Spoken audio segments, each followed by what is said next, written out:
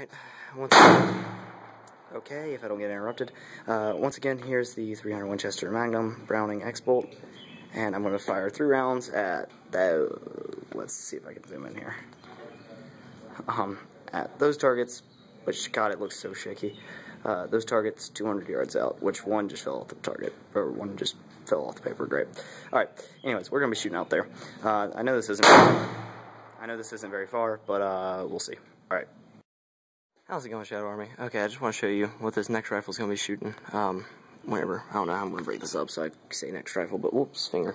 Alright, that's the 308. That comes out of the SCAR. This is what my Browning X-Bolt fires. That is a 300 Winchester Magnum. If you look, the bullet itself, the actual projectile, is the same, but if you look at the casing, there's a lot more powder, so expect a lot more noise, because this thing can't be suppressed very easily. How's it going, guys?